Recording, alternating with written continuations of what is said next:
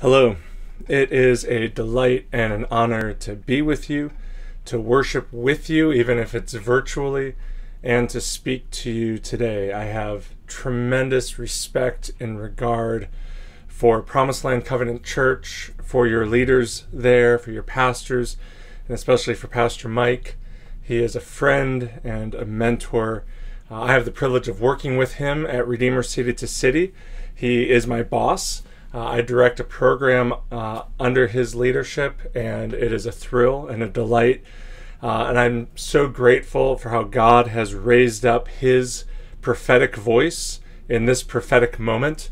And when he asked if I would speak to you all, I was humbled, especially when he said, here's our series, here's what we're talking about.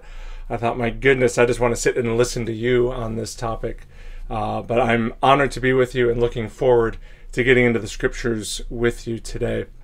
Our text today is from the book of Isaiah, chapter 56. It is part of this series that Pastor Mike started a few weeks ago, Justice or Just Us. And I am, as you can see, preaching chapter 56, and I know that Pastor Mike has already preached parts of chapters 57 and 58. And when I told him I was thinking of doing 56, he said, hey, we're going backwards. Praise the Lord. It's not my intention to go backwards, but when he said what this series was, the first passage that came to mind to preach was Isaiah 58. And I saw he was already covering that. And then the second passage that came to mind was this one, Isaiah 56. A few years ago at the church that I pastored on the Upper West Side, I preached through the whole book of Isaiah. It took a little over a year and a half. I chopped it up a bit. But I don't think that there was a single text, or a single moment, I should say, in my adult life where a passage was more transformative and more illuminating. A passage that I was studying to preach. It just opened things up for me, and I am eager to share it with you. So let me begin reading in verse 1, Isaiah chapter 56. This is what the Lord says: maintain justice and do what is right, for my salvation is close at hand, and my righteousness will soon be revealed. Blessed is the one who does this, the person who holds it fast, who keeps the Sabbath without desecrating it, and keeps their hands from doing any evil. Let no foreigner who is bound to the Lord say, the Lord will surely exclude me from his people. And let no eunuch complain, I am only a dry tree.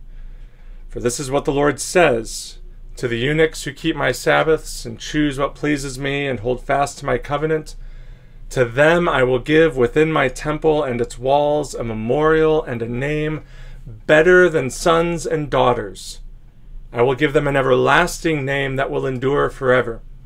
And foreigners who bind themselves to the Lord to minister to him, to love the name of the Lord and to be his servants, all who keep the Sabbath without desecrating it and who hold fast to my covenant, these I will bring to my holy mountain and give them joy in my house of prayer. Their burnt offerings and sacrifices will be accepted on my altar, for my house will be called a house of prayer for all nations. The sovereign Lord declares, he who gathers the exiles of Israel, I will gather still others to them besides those already gathered. The word of the Lord. Thanks be to God.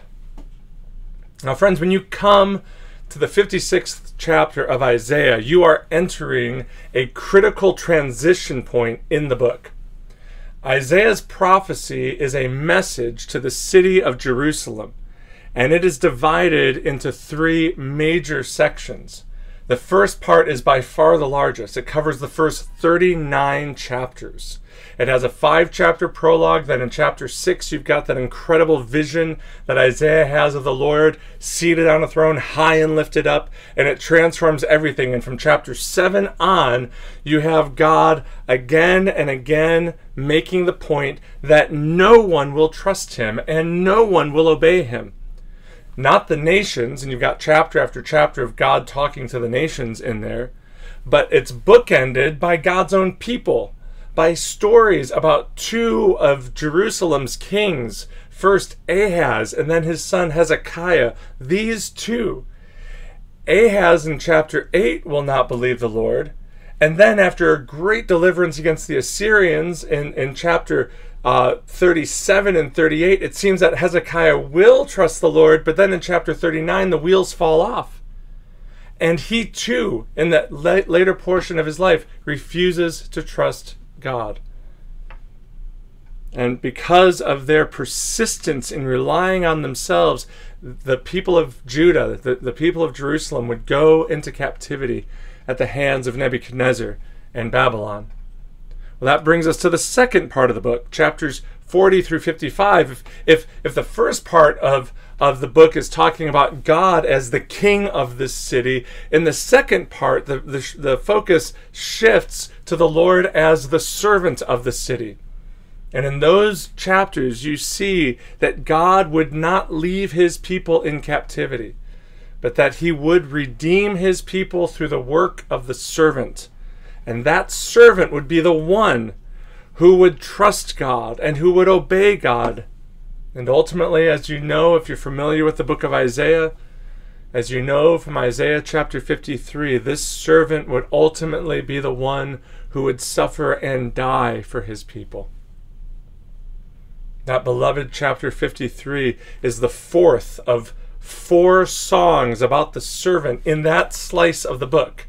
Just in chapters 40 to 55, you've got 4 songs about the servant. And the fourth one, beginning at the end of chapter 52, verse 13, and going through chapter 53, it is the climax of the work of the servant in his suffering, in his passion, in his death, and yes, at the end of chapter 53, his resurrection too. Because the servant would live again. He would see his offspring, and he would prolong his days. So you have the people persisting in unbelief, but God persisting in love, and the servant redeeming them through his life and death and resurrection. And then you come to the end of that great section, chapters 40 to 55, in chapter 55, with this sweeping invitation to come buy wine and milk without money and without cost, and God just throws open the doors and says, everybody come to me, be satisfied with me, find your wholeness in me. He invites everyone to enter into that everlasting covenant that God promised to David and that he executed in Jesus. And it looks forward to a world where the curse is reversed and all will be as it should be. And frankly, you get to the end of chapter 55 and you go, wow, what else needs to be said? I mean, in a word, what you've got in those first 2 sections of the book is the gospel, right? You've got, we've fallen short, Jesus paid it all, so come. So you think, well, wouldn't chapter 55 be a good place to stop? Well, apparently not, because here there are 11 more chapters.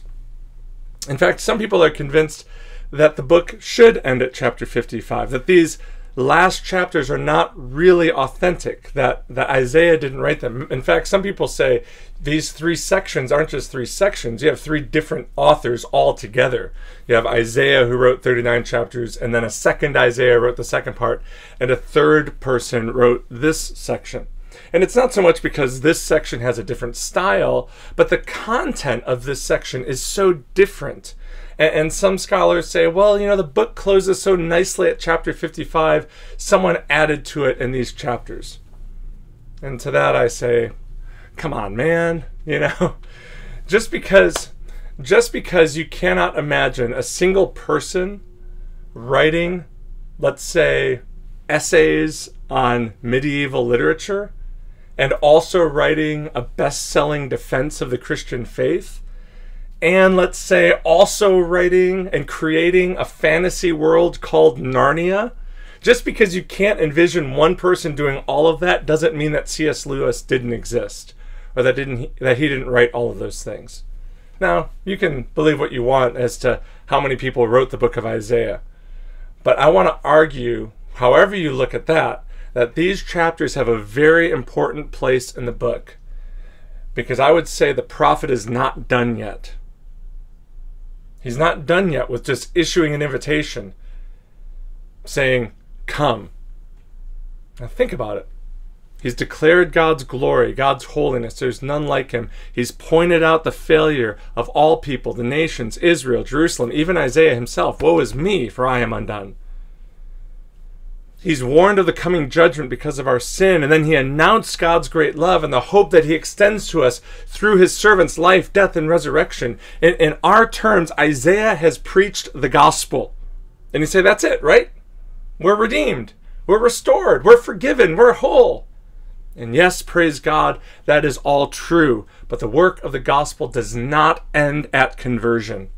It does not end at the moment you believe, because the work of the gospel is transformative.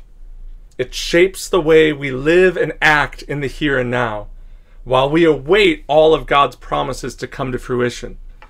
It reminds me of Paul's letter to the Romans, though on a smaller scale than the book of Isaiah. You've got 5 chapters, and in those first 5 chapters, you have one section, chapters 1, 2, and 3, that pretty much talk about sin and how everyone has sinned. And then the end of chapter 3 through chapter 5, you hear the gospel of God's great love through his servant Jesus. And so we're redeemed and restored and forgiven and whole. And you say, well, shouldn't the book end at chapter 5? Isn't it that there's nothing else that needs to be said? And Paul's like, hold on. What shall we say? Shall we go on sinning so that grace may abound? By no means. The work of the gospel does not end at conversion. It begins at conversion in the believer's life. It's the same thing Isaiah is doing in these chapters. God rules as king, chapters 1 through 39. God came as the servant, chapters 40 to 55. But his work is not done, because he will come as the conqueror. And that's how God is revealed in this last section. That's why I call it the conqueror and the city. For that final work of God, we, his people, wait. And while we wait, God is transforming us through this message about Jesus. And that transformation begins in the very first verse. Maintain justice and do what is right, for my salvation is close at hand, and my righteousness will soon be revealed. Do you see God's logic in this statement? A lot of times Christians think this. They think, okay, second coming of Christ, someday God's going to come, he's going to reveal his righteousness, his justice is going to come. Well, God's going to do that. And we're not God. He's God, we're not God. So we're just going to wait for him to do it. This world is so far beyond our ability to fix, it'll take God to make it right. So we're just going to sit back and let him do it. Or maybe we think something like this. Well, Jesus lived the life I failed to live, and now I'm accepted in him, so it doesn't matter how I live because I'm free. I'm forgiven. We take something that's true about God, that he will come again as conqueror to set the world right, that he has redeemed and forgiven us in Jesus. We take something true about God, and then we draw precisely the wrong conclusion. Let's let him do it. It's not our job. We're free. But you see God's logic? He reverses the way we think.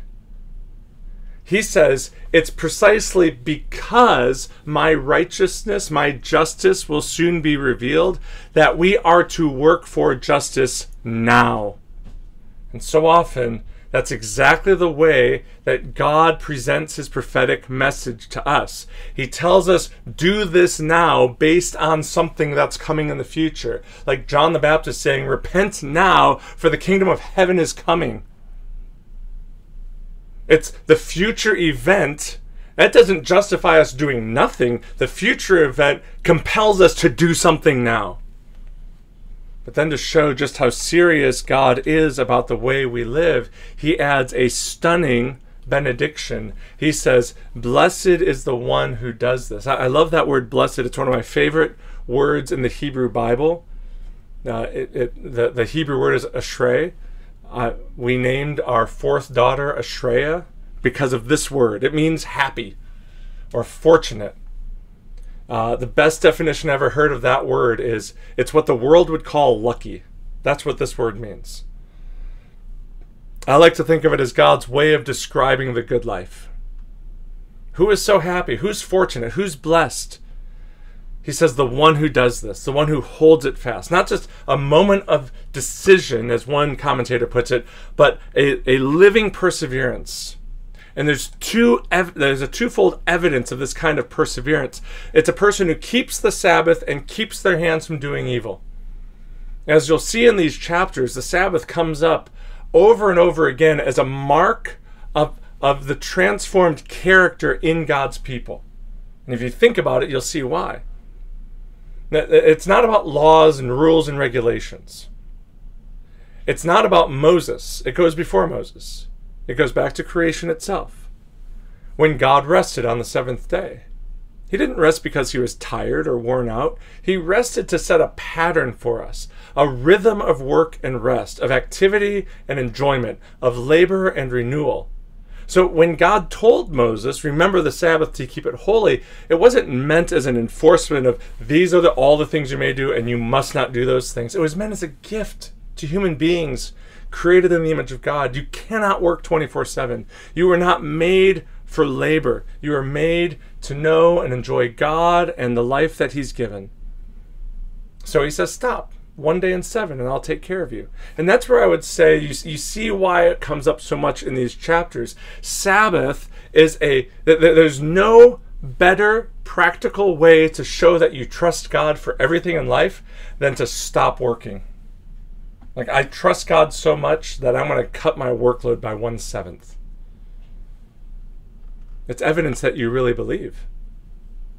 And when you pair that with this other statement, you keeping your hands from doing evil, that means you're living your life in keeping with God's law. So these two together, keeping the Sabbath and staying away from evil, are a way of saying, trust me and obey. The very things that you weren't doing before the servant came, now you're blessed if you do. Now I say this benediction is stunning because in these two verses, it seems that Isaiah could potentially undo everything he said in the first 55 chapters. I mean, hasn't he driven home the point that nobody, not even God's people, could keep God's law? Hasn't he already shown us that we are inherently doubting people who don't trust him as we should? And hasn't he proclaimed that our blessings come through the servant who is pierced for our transgressions and crushed for our iniquities? But this verse says you have to keep the Sabbath and avoid any evil. Who then is blessed? Apparently no one, but not so fast. Again, God is right there to offer a corrective before we run too far in the wrong direction. Because in the very next verse, he says that real people are recipients of this blessing, and he picks the most unlikely people to prove just how far-reaching his grace is. The foreigner and the eunuch. Now, friends, the foreigner refers to someone outside of the family of Israel, not descended from Abraham, Isaac, and Jacob, but who committed themselves to Israel's God. And the eunuch refers to someone who, for one reason or another, is incapable of having children. Maybe because they were in a royal position. Maybe because of a pagan ritual. Maybe because they were born that way. But both groups were on the margins of society. The foreigners were treated as second class, which is why they feared exclusion. And the eunuchs were looked down on because it was assumed that they must be under God's judgment. And they had no possibility of legacy. That's why they were tempted to say, I'm a dry tree. There's no legacy. There's no fruit from my life. And yet God promises blessing to these marginalized people. He answers the aching heart of the eunuch by promising a memorial and a name better than sons and daughters. You see, friends, in God's kingdom, children are not the primary marker of blessing. Being in God's family is the marker of blessing. Not having children, but being a child. Not producing offspring, but being an offspring of God. And he answers the fear of the foreigner by granting them access. He says, I'm going to bring you to my house of prayer. There's no need for them to fear exclusion or childlessness. The welcome is extended to foreigners, and the welcome that's extended to foreigners and eunuchs is not a concession, it's a fulfillment. This is what the Lord's house was always meant to be, that the people on the margins find a home and find joy and find welcome and a family. So that leaves us with a dilemma. On the one hand, the blessing is reserved for the one characterized by justice, who keeps on doing what's right, who keeps the Sabbath and avoids evil. And on the other hand, it's open to the most unlikely recipients, the eunuch and the foreigner. How do we resolve this dilemma? Well, friends, it's just as the answer is as simple as it is obvious. Verse 2 tells us, blessed is the one who does this. Can I nerd out for a second? Like, dude, you've been nerding out this whole time. Maybe. Let me nerd out a little bit more. You know, everything in these verses, verse 1 is plural. Right? It's ustedes, not usted. It's people. Everything in these verses is plural except this. This is the one. Who is the one? Well, friends, none other than the servant of the Lord. He's the only one who maintained justice. He's the only one who always does what is right. He's the only one who kept Sabbath without desecrating it. And he's the one who never failed to avoid evil. Friends, the one who lived the good life is Jesus, and his glory is put on display right here in verse 2. And when Isaiah uses that word, the one, it's actually a standalone word for a person, emphasizing humanity in its weakness. He picked a word for Jesus to emphasize Jesus's ordinariness. I mean, that's mind-blowing. We tend to think that the way to achieve justice is by attaining power, rise to the top, and then maintain justice for everybody else. But this one went the other direction. He left the position of power. He stepped out of the portals of heaven, and he took upon himself humanity in its weakness, in its ordinariness. And from all outward perspectives, he was just an ordinary, underwhelming human being. You say, that sounds sacrilegious to talk about Jesus that way. Look at the beginning of Isaiah 53 again.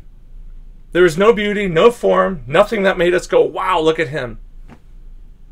And from that position of weakness, he maintained justice and did what is right and kept the Sabbath and kept his hands from doing evil.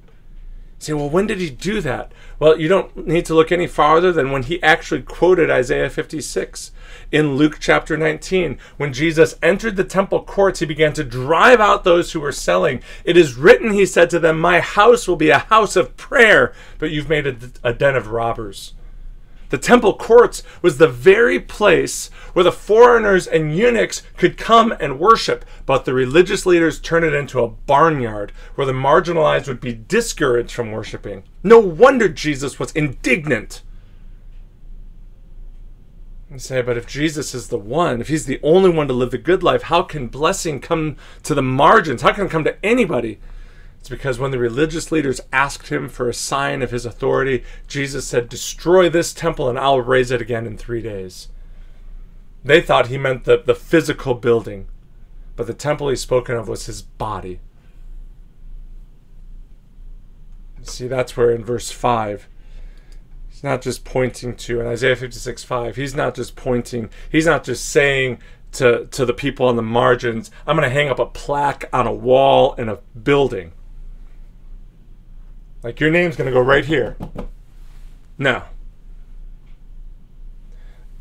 Their blessing, our hope, for us on the margins, what God does is he brings us into the temple.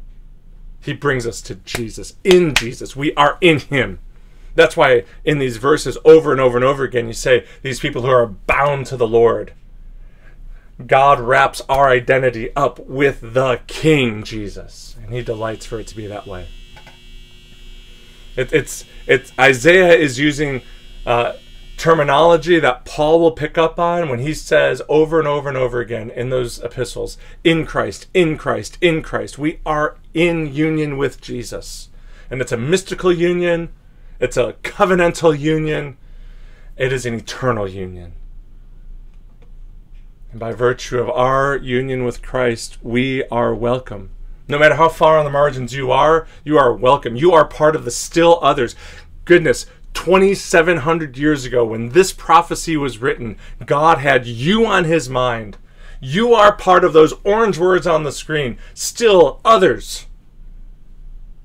He brings you in to Jesus. You say, goodness, that sounds too good to be true. Well, if you want proof, look no further than the record of early church history. That someone like you on the margins can find a home. I love this from Barry Danilak. He puts it this way. It seems more than coincidental that among the very first accounts of Gentiles coming to Christian faith, we have an account of the Ethiopian eunuch, a man who fits the description of both the foreigner and the eunuch described in Isaiah 56. You want to talk about someone on the margins? Here, this African man came to the temple to worship only to find out that he was excluded because he was a eunuch. And he's reading Isaiah 53 when Philip finds him, and he comes to faith in Jesus, and he enters into the blessings of the new covenant. Friends, his story proves the point of Isaiah. No matter how far on the margins you feel, no matter how separated from God you think you are, and in fact may be, in Jesus, God welcomes you home. God welcomes you home. And when you come home, you find that this gospel is transformative. Your union with Christ means you increasingly bear his image. And in this passage, Jesus is transforming the way we think and the way we act in at least 4 ways. It actually addresses 4 pretty controversial issues that we face today. First of all, quite clearly, this passage is saying, pursue justice, believer. Pursue justice. I know it's hard and it's tiring and it's exhausting. That's why you need to draw from the vine. Now, that image of the vine and the branches, this is part of that mystical union we have with Christ. Like, we need to draw on him to bear fruit. Apart from him, we can do nothing. But in him and because of him, we don't sit around and do nothing. We pursue what his goals. We pursue justice. Some Christians argue justice is not our concern, evangelism is. Yes, evangelism is our concern. But that is not the opposite. Why are we putting evangelism and justice as opposites? Only in the last 100 years in America have we come up with a way to separate these two. Friends, as Christians, we must continue to speak up for the people on the margins. We must continue to seek the welfare of the least of these. We pursue justice precisely because we know one day God's justice will be revealed. Second, prioritize the Sabbath. You say, well, wait a second, isn't that an Old Testament thing? No, friends, it's a creation thing. The purpose of the Sabbath is not to give you rules about what you may do and what you may not do. It's about setting aside time to rest and worship, to enjoy what God has given you, to stop trying to advance things and just enjoy what he's given you, and to show your trust of God by saying, I've done enough.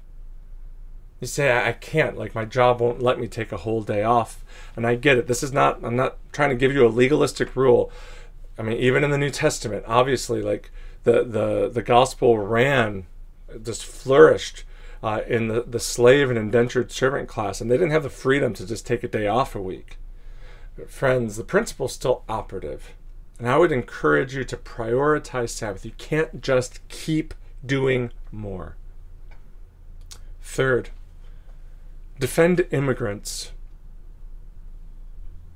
Friends, we've got to think through this issue as Christians first, not as Americans first. How does God look at this situation?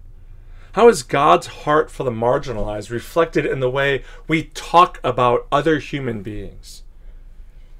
It's easy for Americans to have the same kind of condescending attitude that God warned Israel about. Friends, on one level you could say, yeah, we need to defend immigrants because except for the native populations, the indigenous populations, we're all immigrants. And at one level that's true. But friends, we've got to go way beyond. We're believers in Jesus. God has reached out to us on the margins and given us a home. We don't approach this just as an American, where people have been transformed by God and by God's grace are showing what God is like by our actions. And finally, friends, and this too might be controversial, we've got to dethrone family. In our defense of Christian teaching on the family, we must never treat marriage as the ideal Christian life. And we do this in churches. I mean, I haven't been to your church, so I don't know if this is true in your church, but we do this in churches when we say things like, boy, she's such a great girl, I wonder why she isn't married. We must never treat marriage as the ideal Christian life and treat the unmarried as somehow second class. It's so common amongst churches in America, and it ought not be. Unmarried people are often marginalized in churches like ours. Friends, marriage and children are wonderful blessings. I'm married and have 5 kids, but that is not the blessing of the new covenant. The blessing of the new covenant is that we're one with Jesus.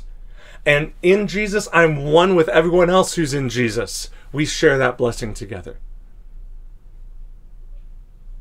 Friends, in Jesus and because of Jesus, we pursue justice and we do what is right.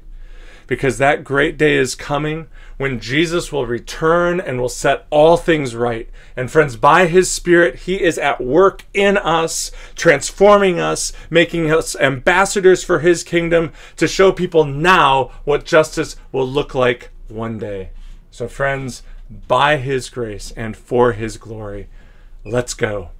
In the name of the Father and of the Son and of the Holy Spirit.